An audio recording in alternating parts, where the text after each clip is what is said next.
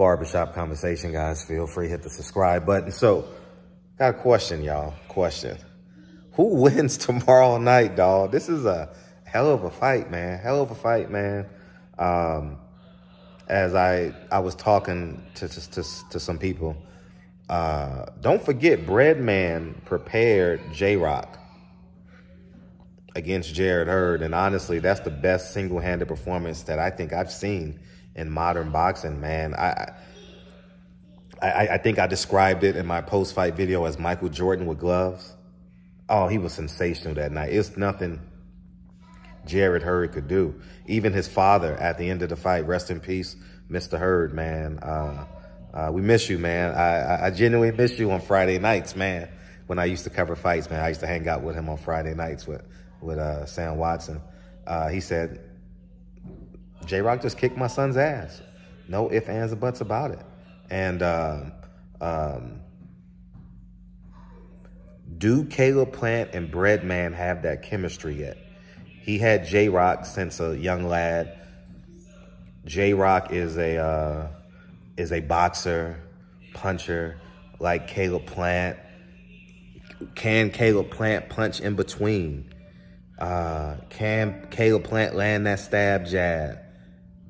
Can Caleb Plant manipulate David Benavidez with his eyes? If he can manipulate David Benavidez with his eyes, I think Caleb Plant has the advantage, because Caleb Plant has the ability. He's one of the few fighters, period, on earth that has the ability to turn a jab into a left hook in one motion. Not many fighters can do that.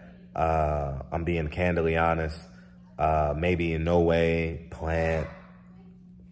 I'm talking about with the efficiency and the accuracy and the punch placement and all that. There are a few fighters that can do that. And then when you look at David Benavidez, the Mexican monster, you know, he's going to apply that pressure. He's going to come forward.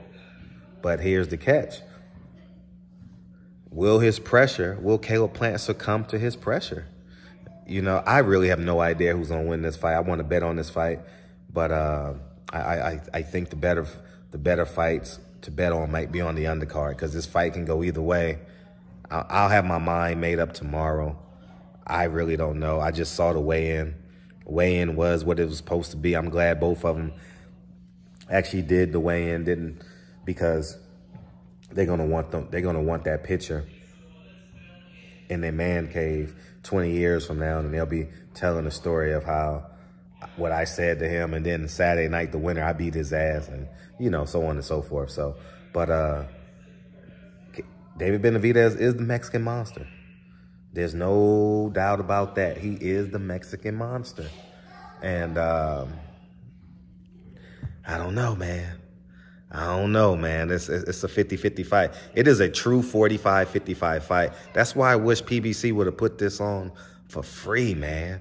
If they would have put this on for free and bounced this money to Tank Davis and Ryan Garcia, it would have been a huge success, you know. But, you know, I guess they got to pay the fighters. So I understand the financial obligations of people making a decision to either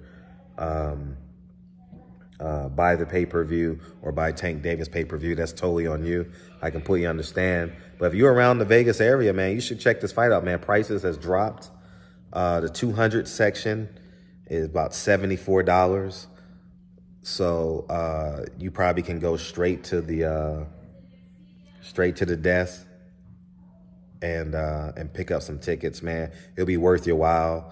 I can honestly say this card ain't worth $80 to me, but this may be on paper the most competitive complete card that PBC has had since Tony Harrison Charlo 2 out here in LA and Ontario.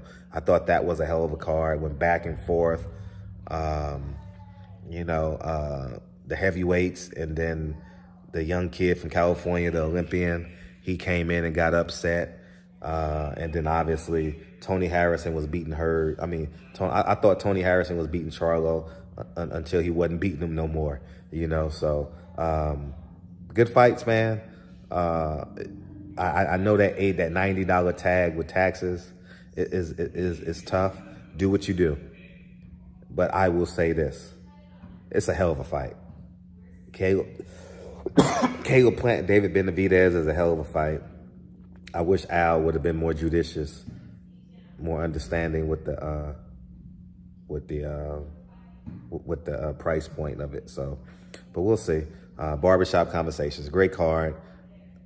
Will the Mexican Monster prevail? And is Caleb Plant and Breadman on one accord? I don't know. This is their second fight. He had J-Rock since a young lad. It was preparations. I know Breadman is like this. Is this mentor? That's Kennedy in her piano lesson. I understand. Steve Breadman is one of those guys. Like, he's one of those cerebral guys. If you guys hadn't had a chance to read his work, go read his work. Boxing Scene, etc.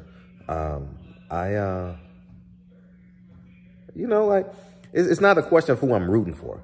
You know what I mean? I definitely have a better relationship with Breadman and Caleb Plant. I also got a great admiration and respect for David Benavidez. But who I'm rooting for versus who can win, y'all don't want to hear who I like. Y'all want to know who I think's going to win. I honestly don't know. You know what I mean? So it's a good fight. Thank you for them agreeing to take the fight. I wish more fans were able to see it, because this is the fight. I know, what's the guy's name? Tank Davis and Ryan Garcia is going to bring people to the fights.